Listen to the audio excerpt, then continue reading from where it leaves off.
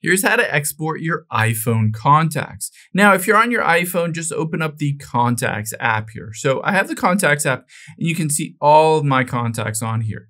Now, if you just want to export one or two different contacts, the easiest way to do that is just to tap on the contact and then just hit Share Contact. And now we'll hit Done. It'll pop up with an option that says share your contact card. You can share it through AirDrop.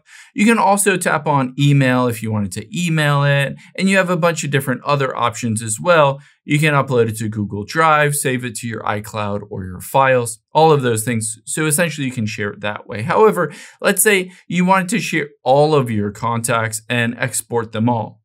To do that, basically we're going to tap on the list option at the top left.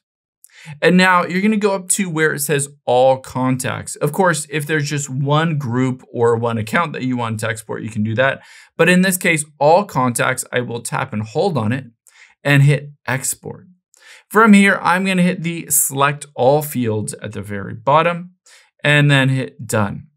From here, it will show you a similar screen. Essentially, it allows you to AirDrop it, you can save it to files, you can text it, you can email it. Even if you have a USB plugged into your iPhone, you can transfer it to the USB by just hitting Save to Files and then going back and navigating to that USB in here. But let's say I wanted to email it. So tap on the email button here and you can see it pops up with all contacts.vcf. So it has all of my contacts combined into a VCF file. Just make sure you open up that VCF file after you've emailed it or sent it to that other device, wherever you wanted to move them.